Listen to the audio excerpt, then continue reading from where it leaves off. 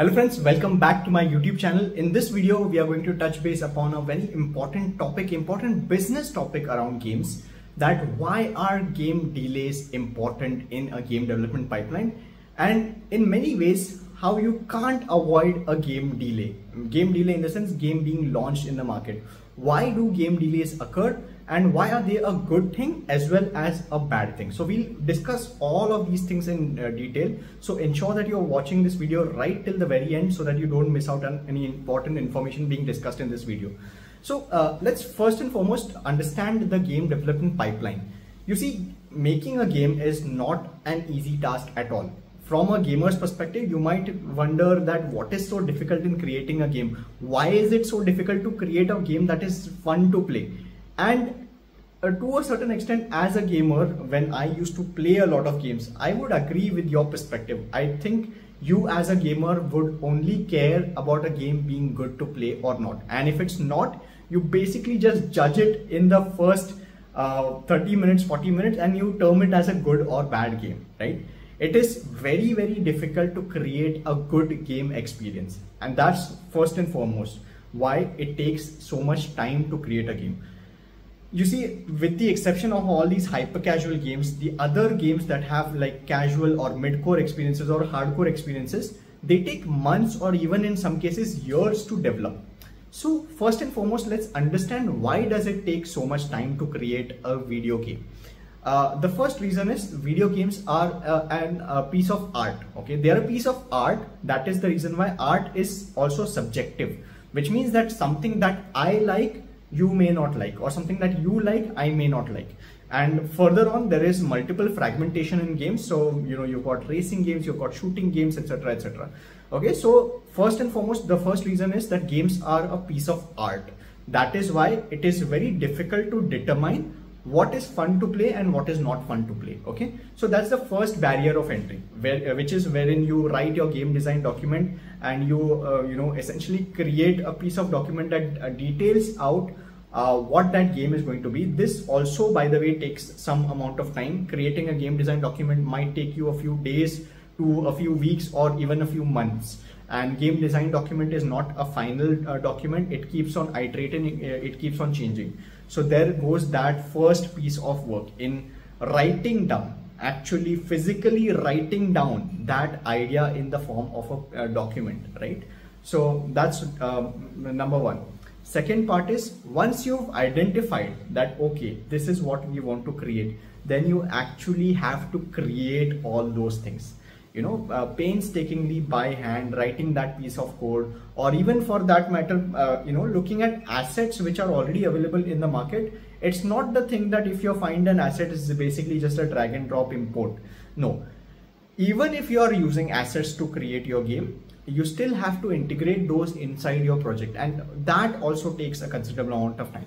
Then comes testing. Okay, then comes the part wherein you have to package all of this thing into a proper publishing pipeline, which means that you have to create screenshots, you have to create icons and all of that aspect. So the process in itself is extremely time consuming.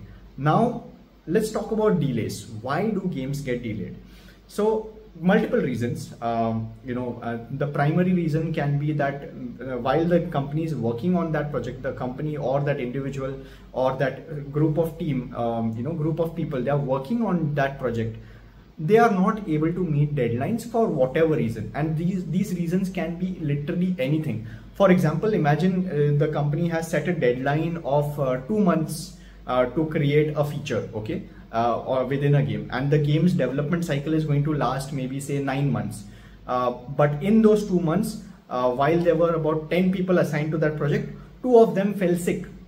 Maybe 2 of them had some personal reasons due to which they could not contribute to the work, right? So now you're left with, out of the 10, you're left with a team size of 6 people. Now, because there is a shortfall of 4 people, naturally there is going to be some sort of a delay in terms of the overall production pipeline. So something that you estimated is going to take 9 months might take you 11 months or 12 months, right?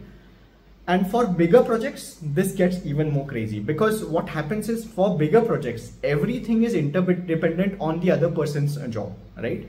So it is always, mandatory for studios or individuals to factor in a buffer.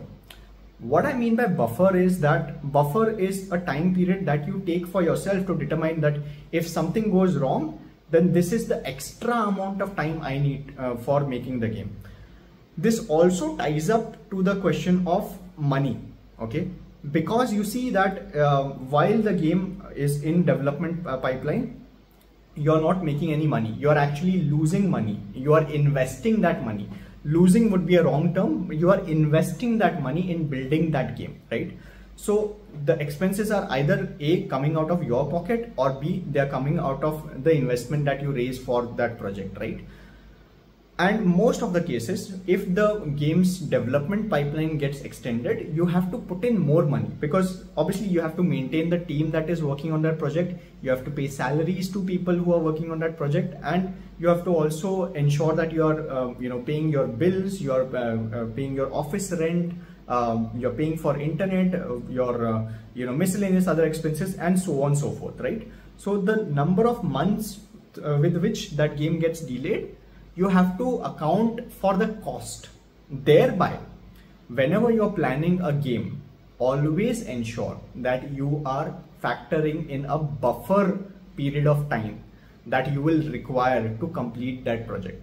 And believe you me, delays are very, very common in the industry. We have seen that the last GTA installment, that is GTA 5, came in about 2013. Since then till now, we have only seen one trailer of GTA 6, and we know that GTA 6 is going to be launched sometime in the near future. We don't have a fixed date, but it is going to be launched soon. However, it's been more than 10 years. Imagine 10 years for one game, right? Like that, we have seen games being delayed by multiple months, and in most cases, it is actually in the favor of that game's quality. You see, if a game is being delayed, it basically just means that either the production is not in place and the team is taking efforts to ensure that the game is being ready and pushed out at the best of their capability. See, at the end of the day, game developers are also people. They are humans, and nobody consciously wants to put out a bad game, right? However, there can be certain decisions that are not totally under the control of game developers at times.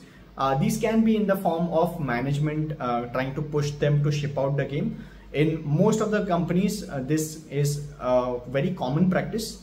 Some of the very few companies kind of take a step back and say that, okay, we will take our time. We will not rush out a product. We will take our time, whatever it takes, but we will put out a good game. Okay. So the advantage is that sometimes game delays can work in the favor of the game. The disadvantages are that while the game is under development, the company or that individual needs to take care of all the expenses that are going to be required to finish the game.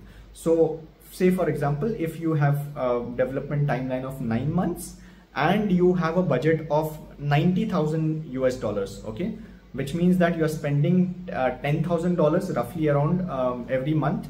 However, if you are saying that I cannot finish the project in 9 months. On the 4th month, you realize that there is going to be some sort of a delay. The team members were not performing to the best of their capability. That's the reason why there is going to be some sort of a delay. And these reasons can be literally anything. You can't possibly factor in the delays or the reasons for delay that will be happening while you're planning things on paper during the initial stages of development. So it is 100% a guarantee that your project is going to be delayed. No matter how crystal clear your planning is, even the biggest of studios, they face delays. So if you are an individual or you are just starting out a new company, or you are an established studio who has shipped a few titles or has worked on client projects, keep in mind that your project is going to get delayed. There's no two minds about this. Okay. The other part of the equation is that while the game is under delays, you have to, as I said, take care of all the costs related to the game. That is why you need to plan out your budgets in a way such that you are accounting for the development of that game's completion. Okay. and this is where a lot of studios face struggle, because this is actually quite very common. Financial issues or production pipeline issues, or finding teammates that were probably not the best fit for your project. These are extremely common issues in the game development pipeline, and almost every studio, every other studio, or even if you have developed a game or worked with freelancers, you know that these are extremely common issues. However, from an outsider's perspective, game delays are generally looked down upon. It's like, when are you releasing the game? Just release the game already. And if at all the developer by any chance releases a bad game, then the users come back to the developers and say that, why did you rush this project? However, on the flip side, if a developer takes their time and the game is delayed by a few months or a few years, and the game turns out to be good, then it's an investment well worth it. So it's a very difficult and a tricky decision to take. Should you delay your game or not? If it's in the favor of the game's quality, 100% you absolutely need to delay. But you also need to keep in mind that there's a thin line between game delays and the game being launched almost like indefinitely, never being launched indefinitely. So you have to have certain targets, and these need not be communicated to the rest of the world. You just need to have, as a developer, a fair understanding of what you are building and how much time it's going to take for you to develop that game. Okay, so in summary, if I were to just recall whatever we have discussed, is A, game delays are normal. B, game delays can happen due to a wide variety of reasons. It can be due to a team member falling sick. It can be due to your poor planning or lack of experience in building a game of that type. It can be even your software related issues. It might be hardware related issues. It might so happen that the project that you're working on, the source code did not get saved properly, or it was saved on a cloud storage, or it was maybe committed and you accidentally do a wrong commit to the source code. There can be any number of reasons, and one cannot anticipate what is going to cause a game delay. D, game delays need to be accounted for financially, because if it's not, then most certainly there will be some sort of a roadblock in the development journey. There has been plenty of examples in the past where studios have shut down mid development because they ran out of money, and this is a very common thing. You need to be aware that you need to plan out your game's development pipeline properly so that you don't run out of money during development. You also have to account for the fact that once the game goes out in the market, you have to keep some sort of a marketing budget for it.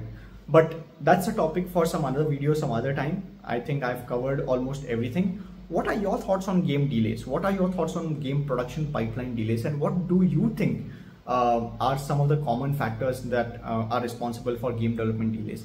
Let me know in the comment section. If you like this video, hit the like button. And if you're finding my channel for the first time, hit the subscribe button so you don't miss out on my next videos. I'm a game developer by profession, and I put out a lot of content around game development on my YouTube channel. So that's it for this video. I'll see you in my next one. Until then, take care.